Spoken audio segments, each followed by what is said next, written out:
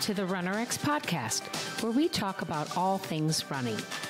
As many runners know, it's 90% mental. So join Coach Valerie and Coach Caroline as we go through the mental side of running. Hello, and welcome to the RunnerX podcast. I'm your host, Coach Caroline, and I'm here with Coach Valerie.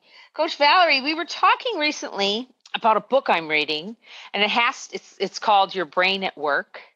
And I'm reading it, or actually audible on it, because I'm trying to. It talks about like how to stay focused, how to be more, have better, mental acuity at work, because we're all so distracted and we have so much things going on and we get overwhelmed. And so it's an interesting book. And one of the things that he was talking about that made me think of us and the running was this idea that, of course, we all think we can multitask, and we really can't. We can only do really well one thing at a time. And he said that your brain, your prefrontal cortex, is what's taking all this energy to do that one thing.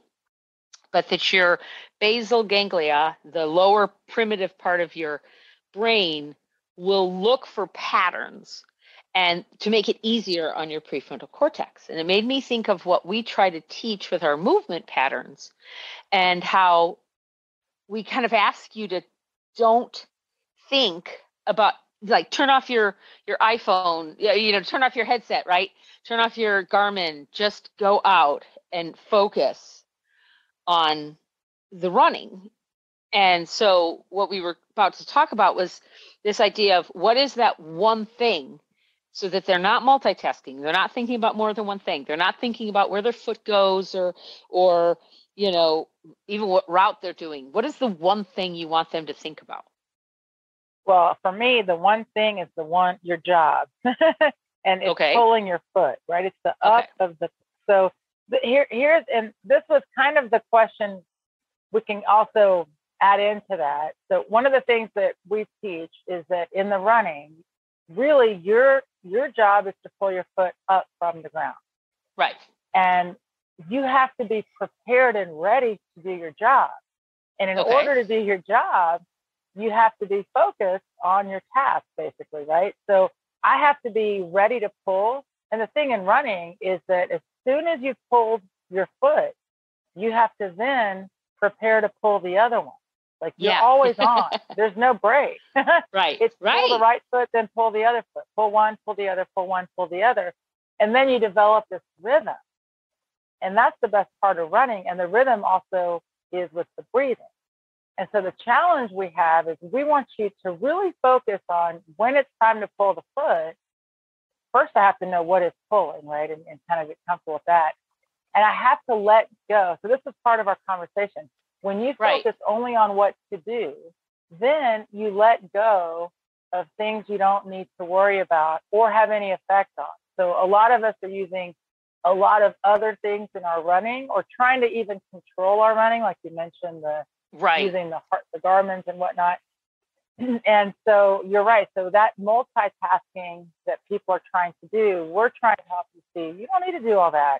You have one job. And if the more you focus on that one thing, then it's great, because it actually lets other things go. Well, and what's like, I'm getting an epiphany here is, before we started the recording, is I said, well, two things, that and letting go. And you made a really good point. And we just talked about this today.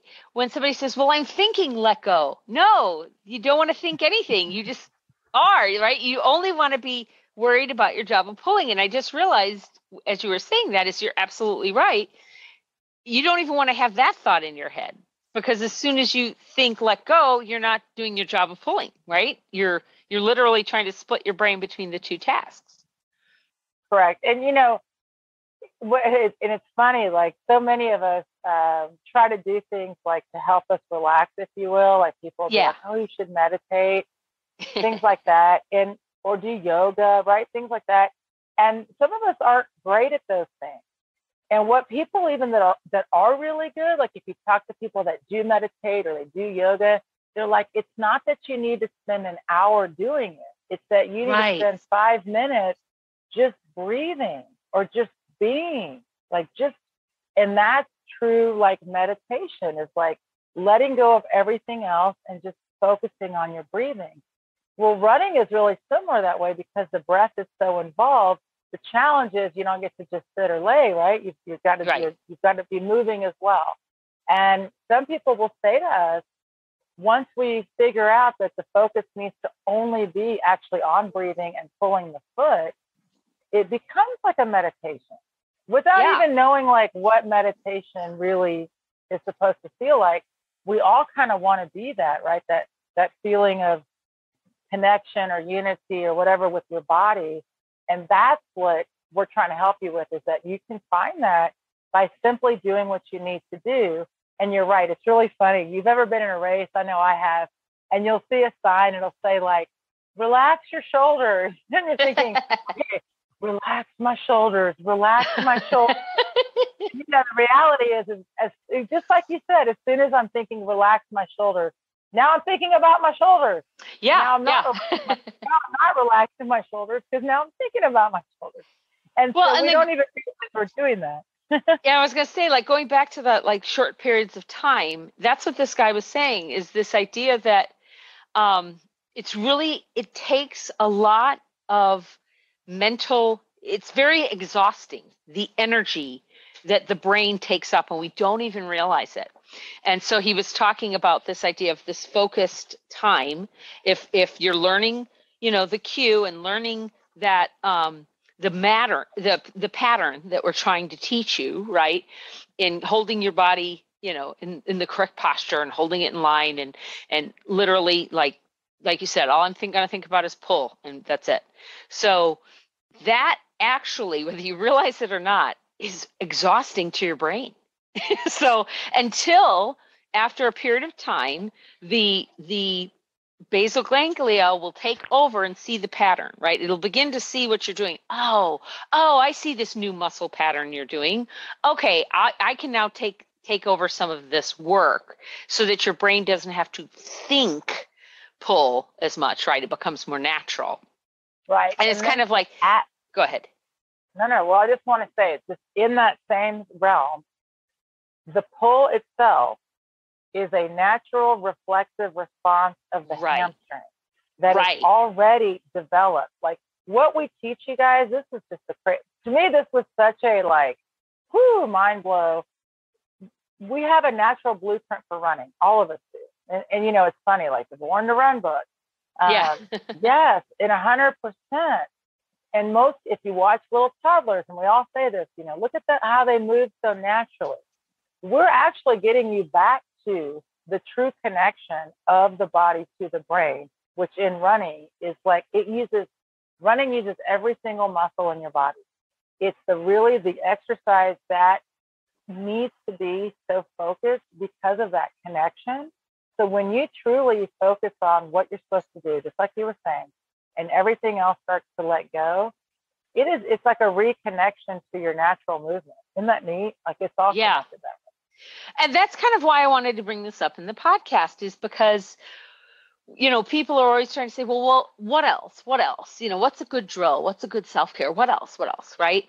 And at the end of the day, there isn't anything else. Truly, we're not hiding it from you.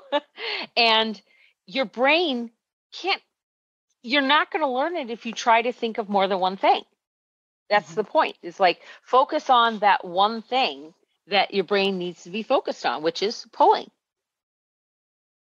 Right. And also this is why when we teach, there's 3 elements in the gait cycle, and each drill that we give you has a purpose and intent. And so we don't give you a drill that you try to think all 3 things at one time. Exactly. Every drill has one thought, one focus, one intent. One focus, right. Yeah. And so that's the coolest part. But the challenge is us. Like you have to think, okay, I have to only focus on this one thing. And, Caroline and I were laughing earlier because she was like, I was actually trying. She goes, I realized, remember you said I was trying to listen to something and read at the same time. And she's like, you can't do it. But you tell yourself you can. You somehow, all of us do that, right? Well, and that was the point this guy was making. He and that's what I said to you, is that I realized, no, I I could tell you what I read, but I couldn't tell you what I was listening to, or I could tell you what I was listening to, not tell you what I was read. Because honestly, whether you realize it or not, even though you think you're doing both, you're really only doing one of them, one of those objects. Right. And I tell people the same thing. Like when people first start with RunRx, they get frustrated with me because I'm like, please take off your heart rate monitor, take off the garment, and turn off your music. You've got to reconnect with you.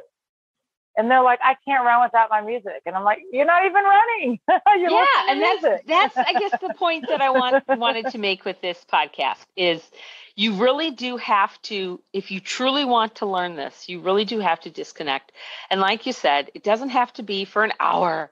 It can be for that. 5 minutes. I'm just going to 5 minutes, 10 minutes, just let's let our brain focus on its task. It's taking a lot of energy. And actually, by you trying to listen to something, trying to focus on, he was talking about the fact that just the idea of, like, he gave the example of if you're in America and you always drive on the right side of the road, now you go to Europe and you're driving on the left side of the road. To be able to now drive on the left side of the road and change the radio station is nearly impossible. I bet. Because it's just the changing. Now this is a new pattern. Driving on the left side of the road, your prefrontal cortex is firing on like 1,000 cylinders, right? So that's what I want people to understand is that when you're learning this new pattern, pull, doing what breathing and all that pattern that you're trying to reinforce, your brain is just, it's activated. So don't try to listen to music. Don't try to do anything else. Don't think about where's my foot, where are my shoulders or whatever. Just focus on that, and it will come. But you gotta let your prefrontal cortex figure it out, so your basal ganglia can take it into its innate, abilities. Thank you for joining us on the RunRx podcast. If you'd like to know more, join us at www.runrx.fit. And if you have additional questions that you'd like answered on the podcast, email us at support@runrx.fit.